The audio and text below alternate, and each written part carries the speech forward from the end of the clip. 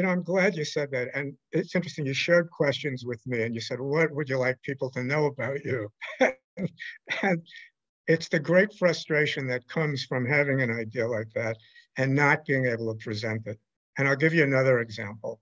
I had a book come out 20 years ago, unfortunately, on the week of 9/11, and it was called The Coming Storm, Extreme Weather and Our Terrifying Future, Ray. Now, it was exactly what you could imagine.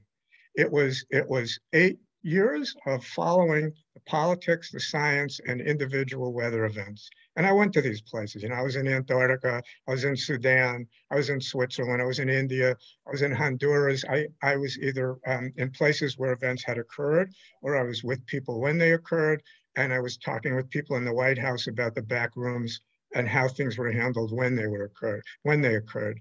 It drove me crazy 20 years ago that liberals, I have to say, would not talk about the economic effects of climate change, that they tried to sell it as a moral issue. And I remember going to Switzerland and meeting with Swiss Re. You know who they are? No. Insurance companies need insurance too. Oh, I know who they are. I know who they are. Yeah, Sure. okay. So Swiss Re, second biggest reinsurance company in the world. And I saw their memos, and this is 2 decades ago.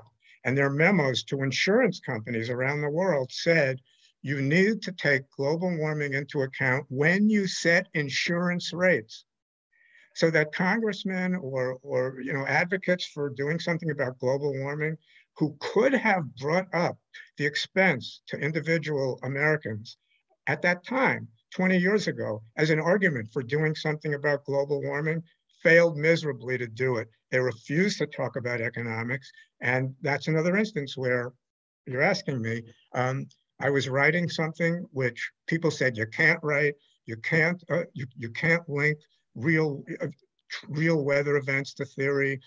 It's not a good idea to put in a specific hurricane. You shouldn't talk about money. Well, guess what? Now we pick up the newspaper and you see it every day. So I would say that's another instance.